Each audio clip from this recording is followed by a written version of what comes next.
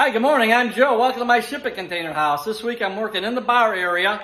I made this little workbench.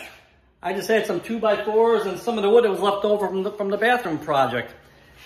But I wanted to make a little sink. I wanted it to look kind of country. So I went over to Tractor Supply and they had this little well head. I thought it was cute. And I got a bucket, some copper fittings and valves, and I put it together and it worked out real well.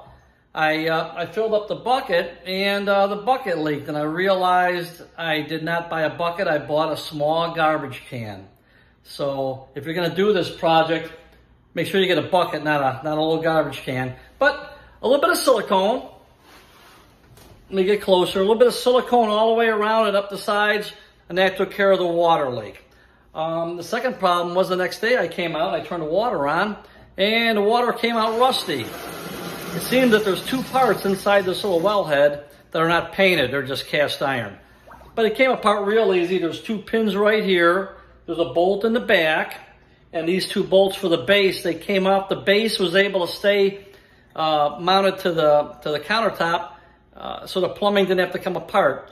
I took the two cast iron parts out, I painted them, and no problem, no more rust.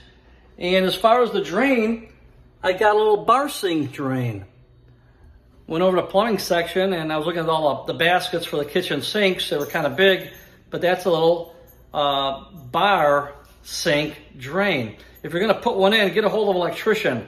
They'll have a special tool, it's called a knockout tool, and it'll cut a real nice clean hole. It's a perfect size for that drain.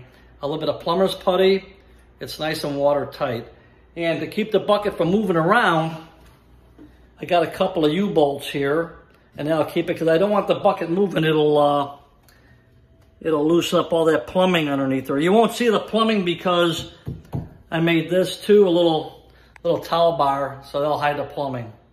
Well, I hope these tips are helpful. Well, you guys have a great day. Stay safe and welcome to Tennessee.